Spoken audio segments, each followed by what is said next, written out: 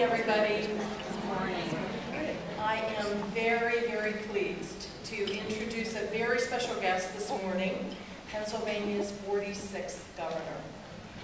Governor Tom Corbett has been a real champion for Pennsylvania's children. In fact, he has invested more state funding in basic education than any other administration in Pennsylvania's history.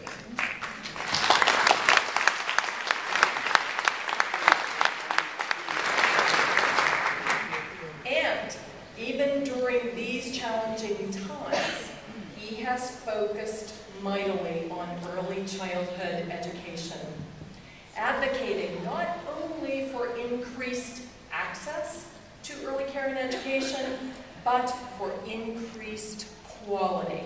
And we all know how important and essential that is. His compassion for children does not stop there. Governor Corbett is making certain that all Pennsylvanians are properly insured. This past September, Governor Corbett launched his Healthy PA initiative, a plan to ensure that all Pennsylvanians have access to affordable, quality care. And just last week, Governor Corbett signed House Bill 108, reauthorizing, and this is important to this group, the Pennsylvania CHIP program, which also eliminated the 6-month waiting period for children.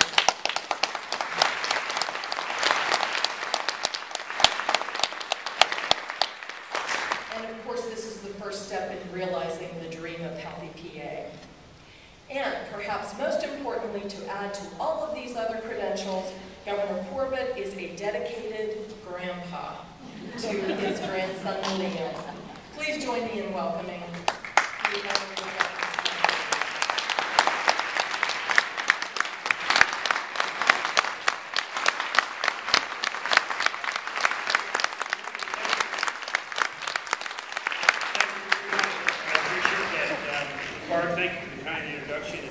Joan, thank you for being here, for inviting us here today to speak to you just for a few minutes. What a big room. Can you hear me in the back? There we go. Thank you. Gee, I hope you guys got me on film up there. Yeah, I can see little faces back there. It is truly a pleasure to be here, and Barb kind of hit it. We became grandparents 2 years ago when our daughter adopted a 2-day-old baby boy. And, and, you know, the first time you become a grandparent, it's like, okay, you have to look at my grandchild's pictures. And in this day and age, you know, you reach into your pocket, you pull out your smartphone or your iPhone, and I can go to his pictures, and my daughter sends me pictures about every 3rd or 4th day of that, and I make people look at it. If I could figure out how to get it up there real fast, you'd be having to look at it. Like I said, I've got 1,000 people. But I'm sure many of you know that, and those of you who aren't old enough to know that, you'll understand. I do want to thank you, particularly all of you that are here, for what you do every day for our children. And it's for the children of Pennsylvania, but it's also for the children of the world, for the children of our country. Because what it really is, it's for our future and for their future. Whether you happen to be working in a classroom, or you're running the programs, or educating those who are the thought leaders about the importance of early education, and including helping me educate the legislature about this. I'm grateful for the work that you have done and for your commitment. As I jumped through my notes here, you now know Sue and I became grandparents to young Liam. Now, okay, I'm going to personalize this for a minute. Liam is going to be, in my mind, whatever he wants to be. And I'm sure you believe that about the children you work with, and your children and your grandchildren. Liam is going to be probably a football player, a piano player, a baseball player, a basketball player, a chemist, whatever he wants to be. And one of those reasons, 2 reasons. One is his imagination. And that's what you're here to talk about today, I think. His imagination. But 2 is his size. His birth mother is 5'11". His birth father is 6'8", 360.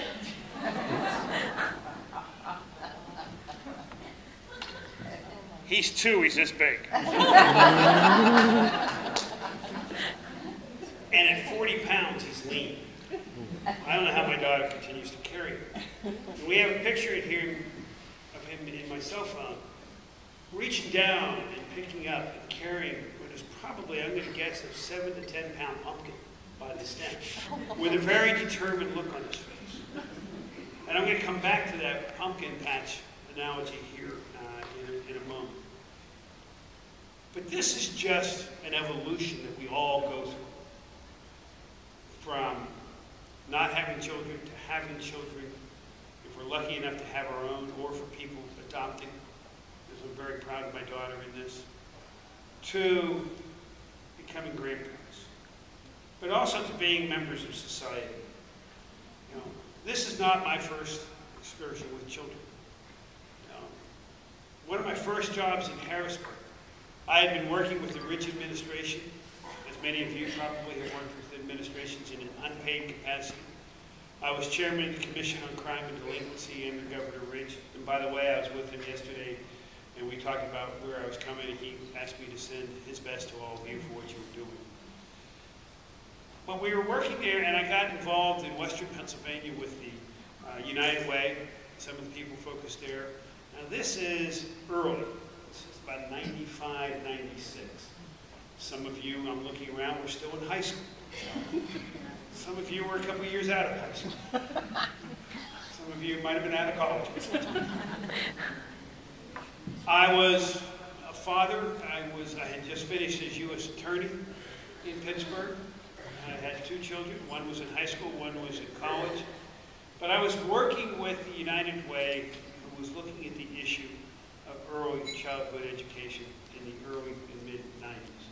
How many of you here in this room, by the way, if you couldn't tell I was a teacher, you will by the end of this, because I believe in class participation. How many of you were involved way back in 95, 96? Look at that. Look around. This isn't a job. It's an avocation. It's a passion. So I was asked, to the relationships I had, by a woman who continued to work with me for many years, to go to Harrisburg and try and talk to the administration and get money for the administration. Some of you are nodding your heads, so you remember this. And the sum of money they were asking for one county was a little high. I'm not going to say what it was, but it was a little high in those days. And for one county, it would probably still be a little high. And I was trying to educate in both directions. But she and her husband became friends. They are still friends of ours. Marty Eisler. Probably many of you know who Marty Eisler is. She's not with us here today, but I wish she was, because she ignited my interest in this. In what we need to understand.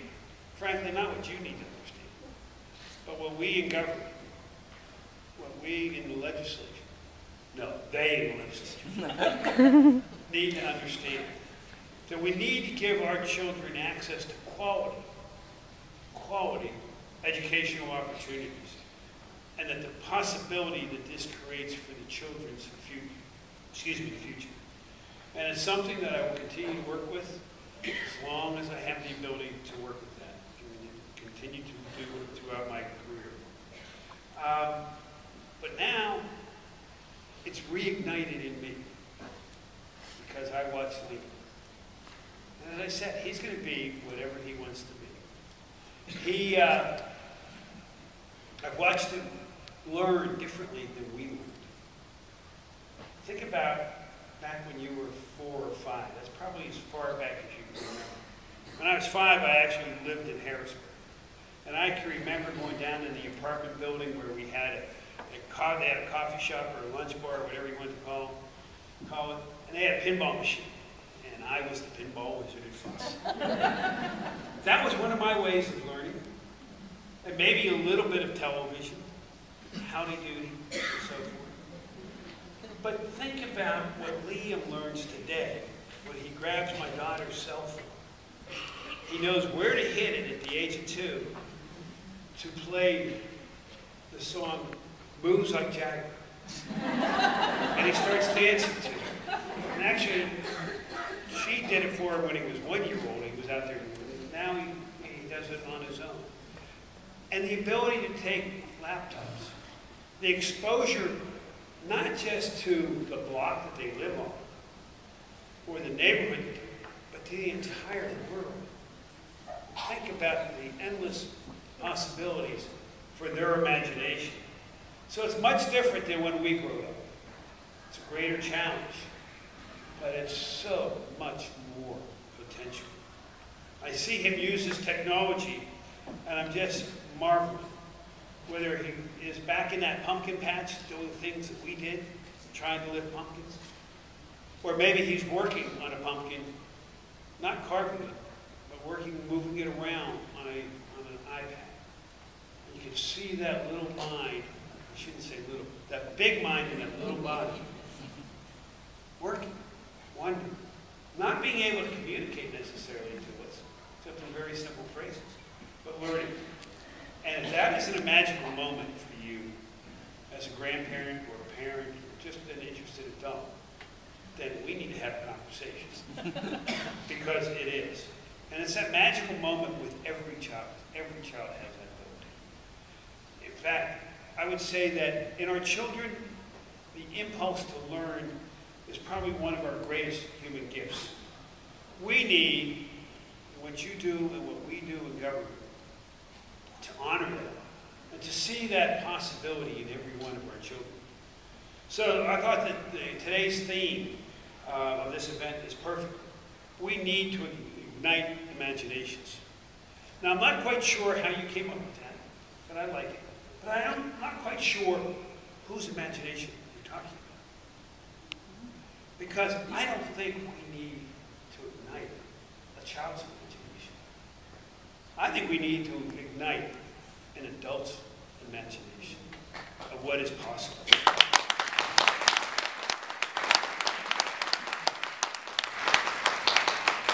We just need to free the imagination of the children as to where they're going to be.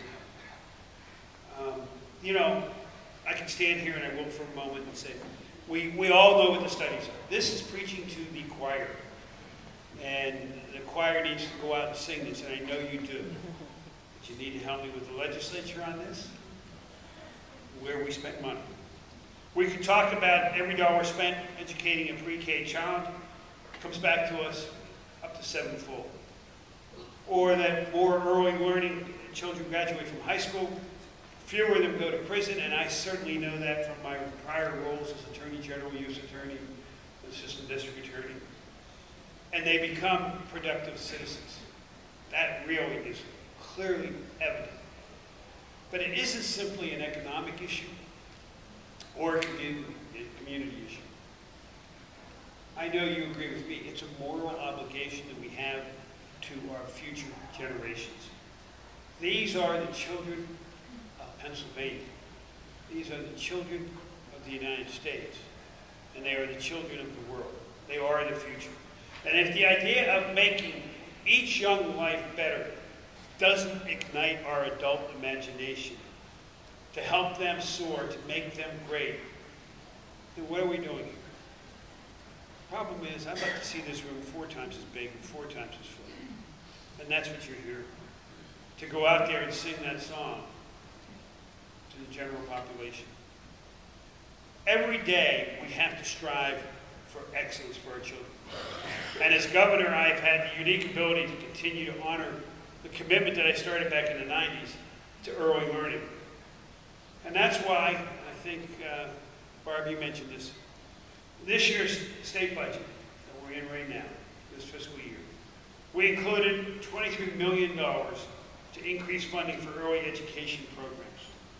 It's a $23 million increase. Now, I will tell you that's not quite as high as what Marty Eisler wanted in 1995 for one county. Not even close. I understand. But it's baby steps. That money can go to programs such as our pre-K, Pennsylvania's pre-K Counts, our Head Start Supplemental Assistance, and our Early Intervention Program. By doing that, it results in nearly 2,300 more children in Pennsylvania gaining access to early, quality childhood education. It's also why we have started a new program, the Rising Stars program, as part of Keystone Stars. This will promote access to higher quality early childhood education programs, especially for our most at-risk children. This is for you. This is for the people at the pre-K programs. That's why I'm excited to be here today, though, with some additional news. Today, I'm pleased to announce that the creation of the Rising Stars Tuition Assistance Program for all of you and for other educators across Pennsylvania. This very unique program builds upon the existing tuition voucher program, but addresses the barriers that many of you have told us, have shared with us, that you see as barriers to this education. Instead of reimbursing you after the fact, after you've taken the course, I know how slow sometimes state government is in getting people reimbursed. Anybody have a problem with that? I heard some stuff. We now will be paying you 95% of your tuition in advance.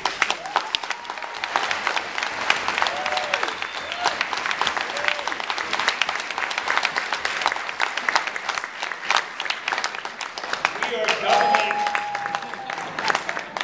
You like that one? We're doubling our investment in this program, bringing it to a total of $5.5 million in tuition assistance.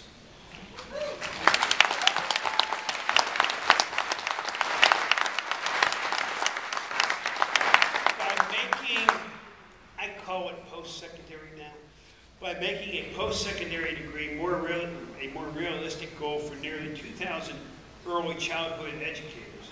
The Rising Stars Tuition Assistance Program will enable more programs to reach high-quality Keystone 3 and 4 ratings so that more young children can receive a high-quality early learning experience. That is how we are having Pennsylvania put imagination, ignite the imagination of you, the people like you around this state, so that we can free the imagination of our children. I really think every state should do this.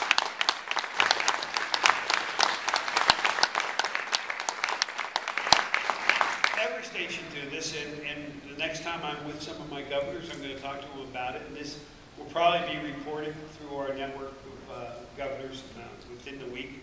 To tell them exactly what we're going to do, because I think it is a good way to get to our children. But I also think we're the Keystone State. We should be the Keystone when it comes to quality early learning.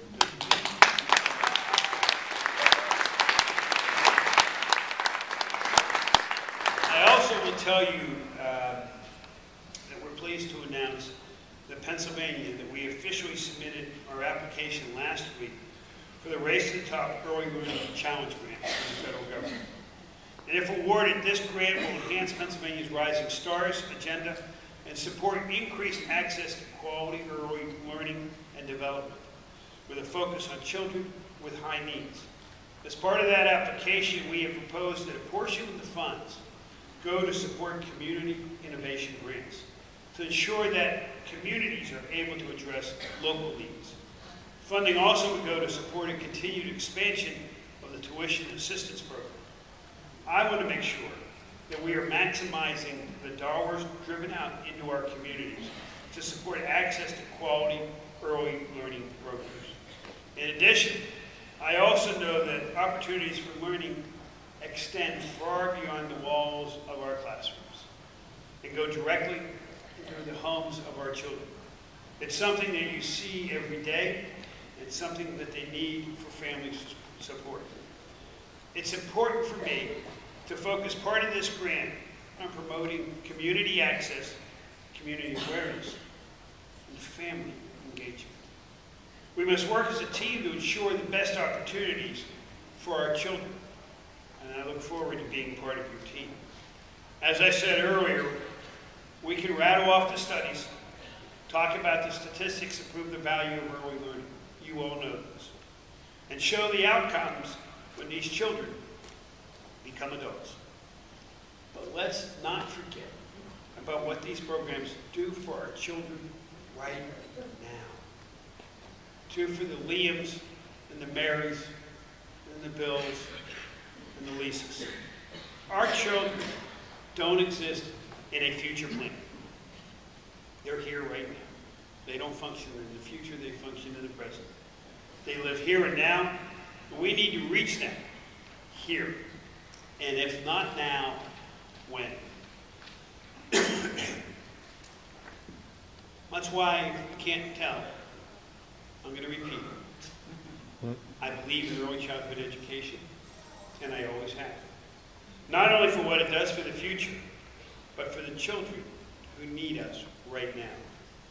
Let me end with this. I've changed the speech many times during the course of the speech. Let me challenge you. Let's ignite, as I said before, our own imaginations here and going into the future, so that we can free the imagination of a 2 or a 3 or a 4 or a 5-year-old.